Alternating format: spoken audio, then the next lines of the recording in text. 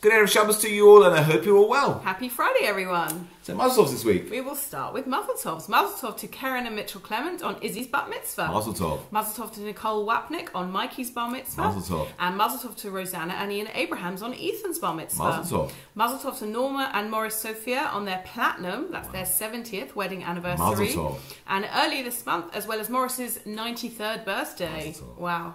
Mazel Tov to Jane and Barry Rose on the birth of their granddaughter, Mazel Tov. Eliza Mimi Cohen, daughter of Hannah and Ezra. Mazel Tov. And Mazel Tov to Simi and Michael Brower on their 50th wedding anniversary. That's Mazel their Tov. golden. And to anyone else who has a birthday, anniversary or another simcha coming up this week. Mazel Tov. We wish refuah shlema to anyone who's unwell, and we wish long life to Daniel Tahor on the sad loss of his mother Rena Tahor, and to Janet Gerver on the sad loss of her mother Helen Davis. Okay, any shout outs this week? Shout out to Mike Furr along with his team of volunteers for all their work on the sukkah this year, as they've done for many, many years. It was really, really great sukkah, and thank you very much. You had your first session of Club 12 We this had week? the first Club 12 Bat Mitzvah Club this week. It was really, really lovely. If any girls would like to join, it's not too late. It is free, and it's Tuesdays once a month. Okay. And save the date. Yes. Hanukkah's coming. The Chagim are finished, and Hanukkah is next on our agenda.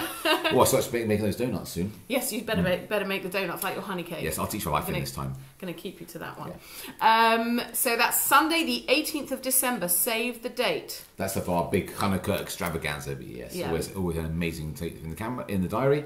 Okay, so Shabbos this week. Firstly, Shabbos comes in and candlelighting is at 5:26. Friday night is at Croxtell, Yavna and in Elstree. Please support one of our three minyanim.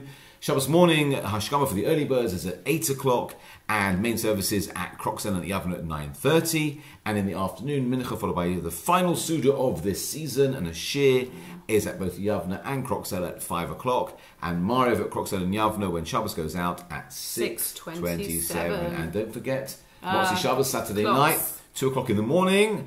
The clocks go back. We get an hour. Do we? Yeah, we do. Okay. Yeah. Hopefully.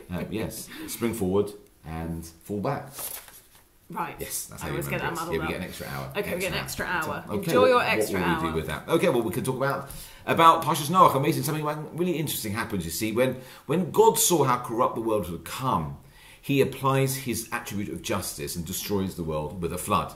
However, the very next generation, the builders of the Tower of Babel, the Torah records how actually God came down to look at the city and the tower, relating to the people in that instance with mercy and not with justice. Now, the first question is, why doesn't God wipe out those people as well, wipe them out completely? Instead, he just scatters them across the earth and confuses their language. Well, actually, Chazal explained that although they were also misguided in their plans, they dispute a unity and work together for a common purpose, which wasn't the case in the generation of the flood. And so clearly we see from that God relates to us in a way in which we relate to each other. If we all, both individually and collectively, work to promote peace and harmony, shalom, then it appears that God will even be willing to overlook our mistakes. So I wish you all a Shabbat Shalom. Amen. Good Shabbos. Good Shabbos. Good Shabbos.